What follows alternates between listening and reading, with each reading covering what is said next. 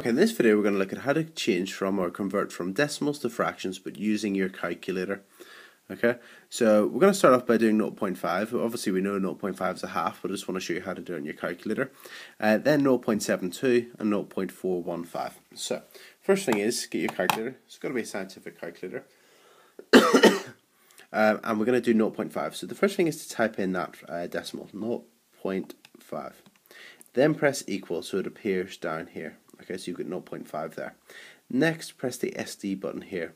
So it'll change to 1 comma or 1 fraction sign 2. Okay, so that 1 line 2 means a half. Okay, so that's what that means. So the answer is a half.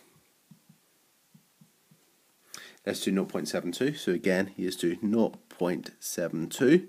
You press equals, so you get 0.72 here. You press the SD button here, and then it will change it to 18 over 25. Notice it's cancelled it down for you as well, so that's quite neat.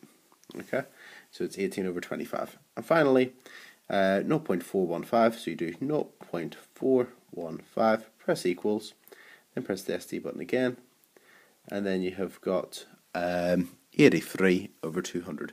So 83 over 200. And that's it.